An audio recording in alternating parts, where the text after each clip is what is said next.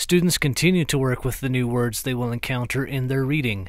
This time, 4th graders use alphabetization to think about their words and then move into some metacognition on their understanding of the word so far.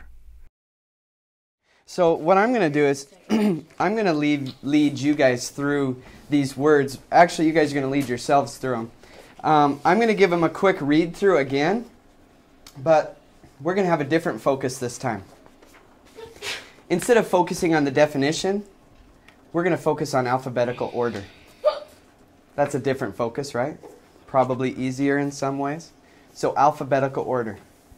And I'm going to read through these again, and your job is, when I say go, to put them in alphabetical order just by numbering them. In the bottom left-hand corner, put a number 1 next to the one that you would see first in a dictionary. But you can't go until I say go. Here we go. Let's give them a quick read through, and then we will put them in alphabetical order. Poignant. Poignant. Poignant. Lush. Lush. Lush. Lush.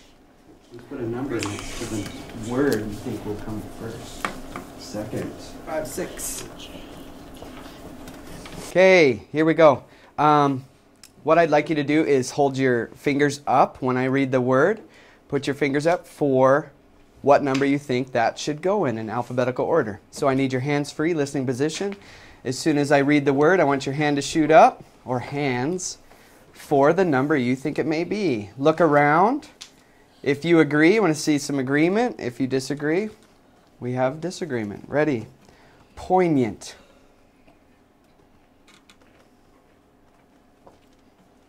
I have some 5s and some 6s. All right. Hands down. Saw some disagreement there. We have lush. Lush. 4s and 5s. Okay. Gritty. Gritty. 3s. 3s. I agree with 3s. In my opinion, poignant and pavilion are very easy to disagree on. Why did we disagree on them? Cheyenne? Because they both have the same word. Right, so if you were to give direction to anybody on alphabetical order, what do you do after you find that they both start with the letter P? Go to the next letter. Go to the next letter. And so poignant is P and then O. And pavilion is P and then A. A comes before O, so that means pavilion should have a lower number. And I agree, pavilion is 5, and I have poignant as 6. We're going to go ahead, I'm going to read you the words in alphabetical order, and after I read them, you guys get a 20-second conference. You guys get a 20-second conference. And in this conference, here's what I want to be discussed. I want you to discuss if you have a clue as to what this word means. You can use the word, you can use its prefix, its suffix, its root. You can also use its context in your paper where it's circled. The words around it, the words before it, the words after it. There's many clues as to what these words mean. And within our teams, we're going to conference and hopefully get a better sense of what these words mean. Ready? We're going to do these in alphabetical order. When I say the word, you are good to go on a conference. Ready? Word number 1, arcade. Go. Arcade. I know it. Arcade. I've been to an arcade. I know it because I've been to arcades. Yeah, it's basically like the hub. So And it takes like a penny. quarters. It said. quarters. It said a penny. Yeah, and this thing is said a penny, Yeah. but it usually takes quarters. Or a dollar. Back in the day, it was always penny nickels. 5 seconds. Yeah, because people don't have that much money. Arcade is where there's lots of things. Depression. Time. That's a quick conference. Number 2. Number 2 is everyone? Captivate. Everyone. Captivate. Go. Conference. Captivate. I know I have it on here. Don't know. It says captivated. So, what do you think? Children and adults alike were captivated by the giant wooden roller coaster and all the other stuff. What do you think it might be? Have fun. Could be have fun. Yeah, they really enjoyed it. Do you see another word inside of captivate?